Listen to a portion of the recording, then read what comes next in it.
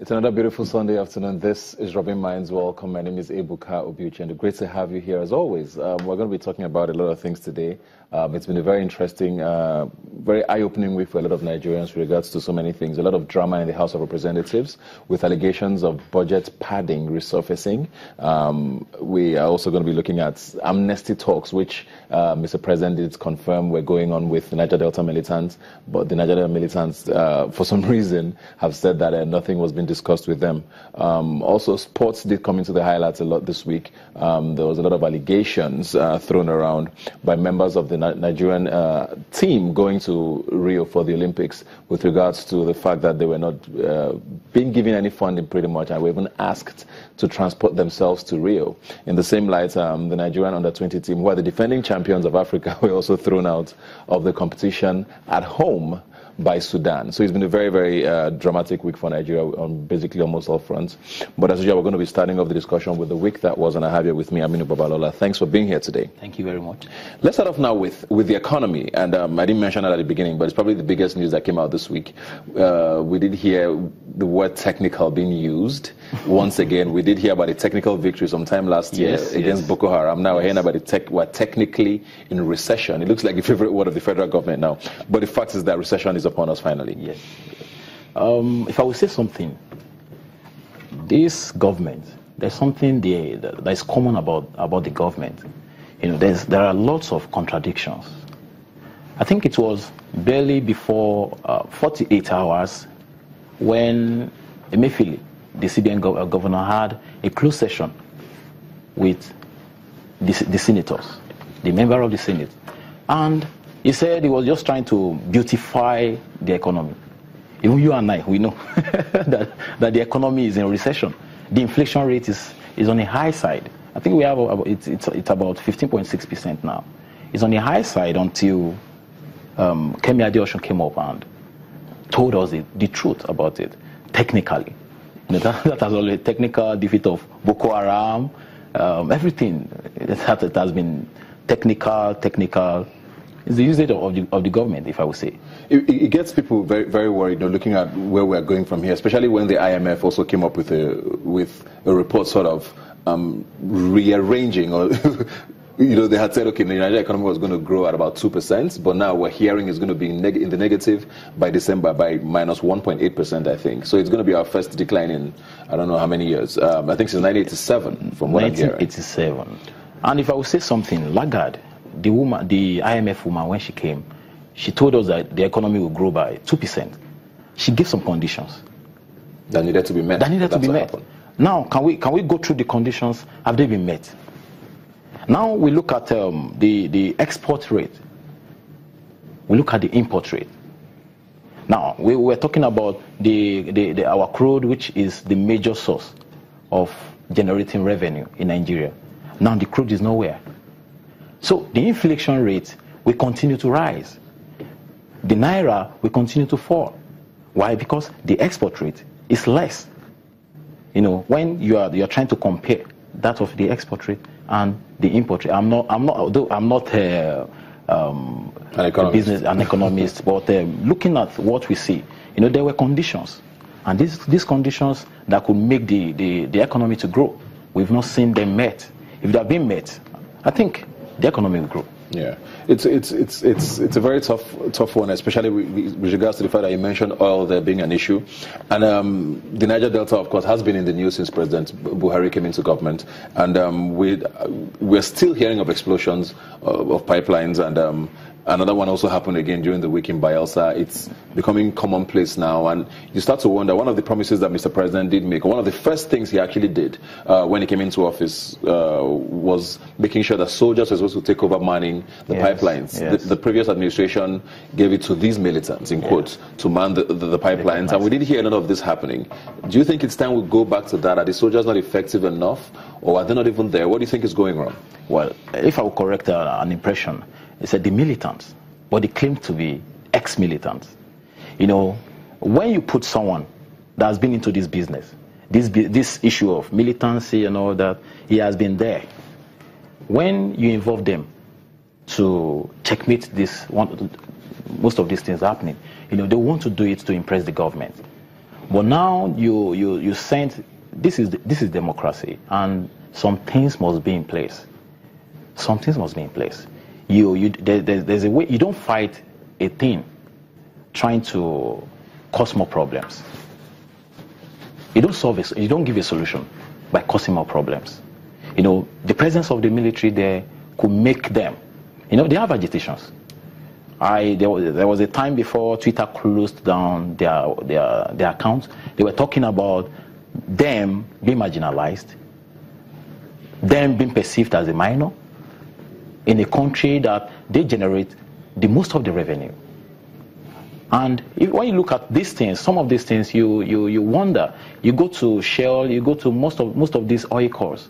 The Niger Delta people, they are not there. Most of them are not there. They are not being employed in this place. So they are agitating.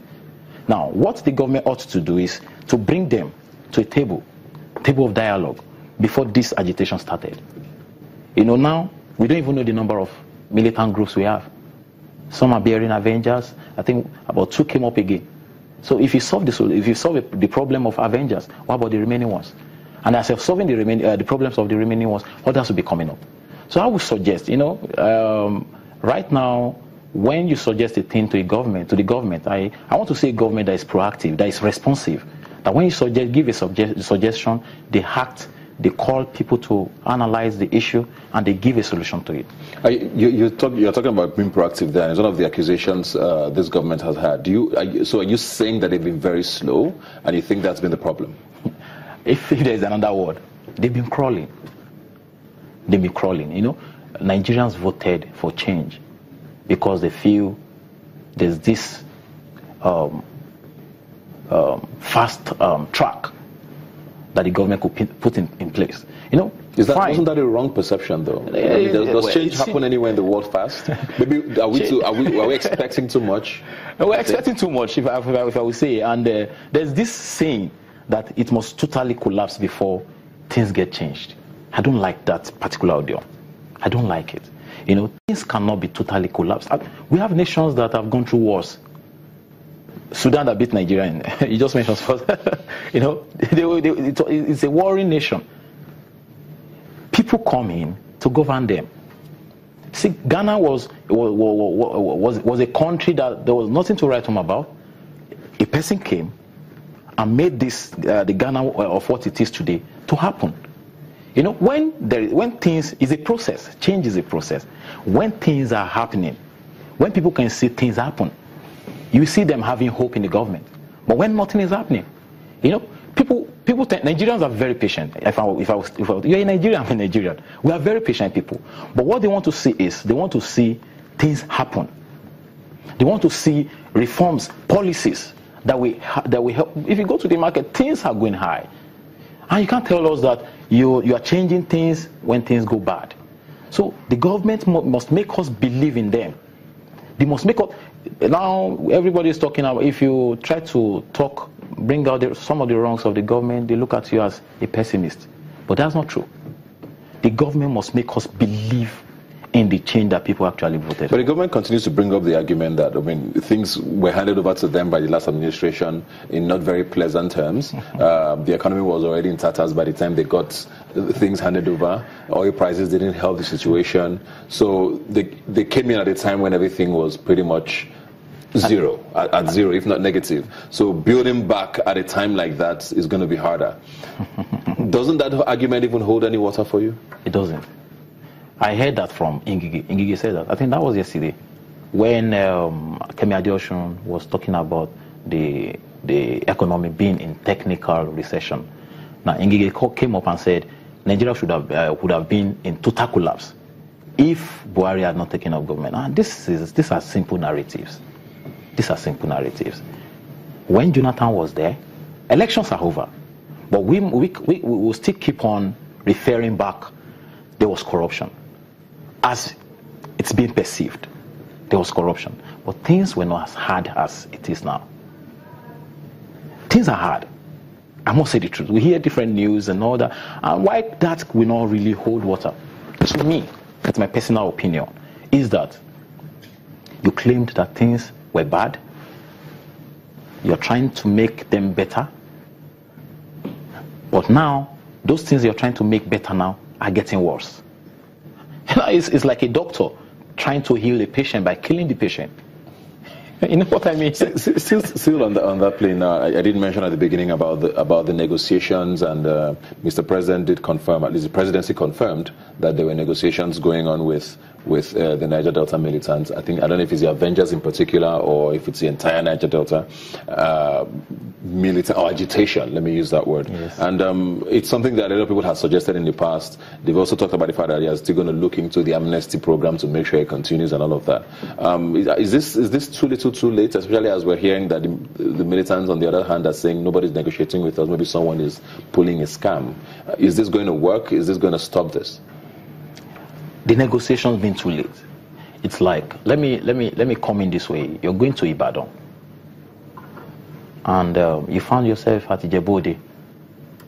Before you realize that you ought to be on the road to Ibadan. You must start from somewhere. The best thing you will do is to stop, retrace yourself, retrace your path, your trajectory, and get back on track. You have missed the track already. You try to get back on track. And that's what the government ought to do. They've missed the track.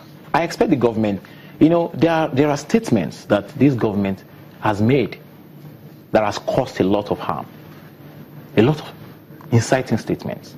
I remember when the president, the Amampo interview, when the president said 97, made mention of 97 and 5%.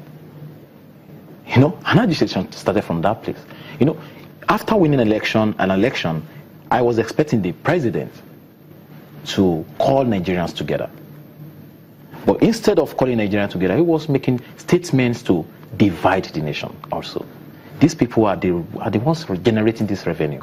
Now, you make them. But it's never too late to retrace steps. It's never too late. It's never too late. What he ought to do now is to collaborate with the ex-president, call the state security meeting where all the ex-presidents will be there, seek their, indulge them. Call Jonathan. That's Jonathan's zone. Call him. How can we solve this problem? Late Umaru Musa Yar'Adua, he was not from the Niger Delta, but immediately he came in. What did he do? He called him. Come, let us. The amnesty program started. And this guy, the blasting of pipelines and all that, the kidnapping, everything went down. Why? Because he was able to take some proactive steps. So I expect Buhari to also do the same. I was expecting something when he was to visit Ogoni. For the cleanup. For the cleanup. The Avengers issued a threat. I was expecting the president, to steal the show. But he ended up not. He ended up not. Well, it's a very interesting country, and a lot of things keep happening. Yes. We're going to be looking forward to, hopefully, better things. Hopefully the negotiations actually hold and we get results from there. Thank you very much, Ahmed, for being here today. Thank you very much. We'll take a break now and be right back talking about the Olympics. Please stay with us.